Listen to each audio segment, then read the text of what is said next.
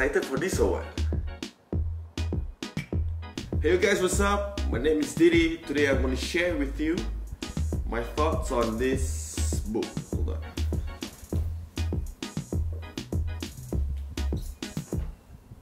This book.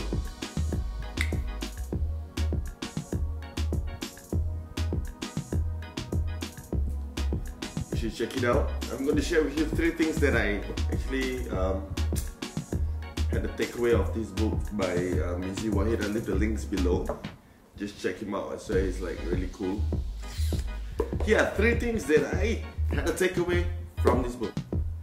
I've never been excited for an OS release, but this iPad OS. Dope! Alright guys, takeaway number 1.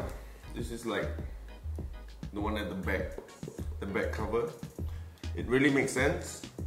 It says like, if you keep bringing negative baggage from yesterday into today, it will eventually poison your future.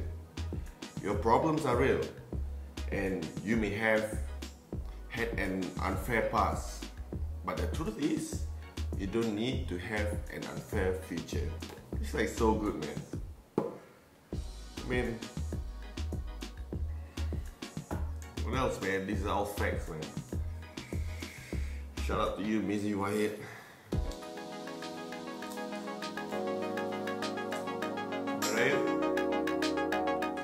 Alright, okay, let me share you the second thought that, or the second takeaway that I had that really blew my mind was, even if everything you have leaves you, and God is all you have to turn to, one day you will realize that He is all that you ever need to see through all of your dreams to come true.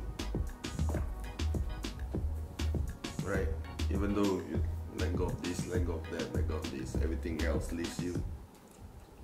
Maybe it wasn't about just, throwing off everything. Maybe just it's Him that you need, right? Alright, and my third takeaway for this book is like, he mentioned that, what if I told you that you have an appointment with God's blessing? You may not be able to see what's happening behind the curtain, but the work is indeed well underway. A miracle is forming just for you. Not a matter of if, instead of it's the matter of when. So you do have appointments, makes sense. You're sick, to the polyclinic, you gotta get in queue. He's always there for you.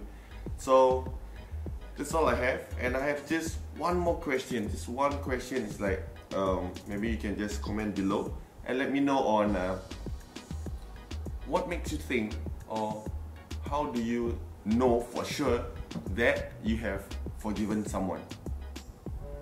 I need the comments below, link them up. If you're new to this channel, which is, the channel is new itself, subscribe, and I will be in contact with you guys.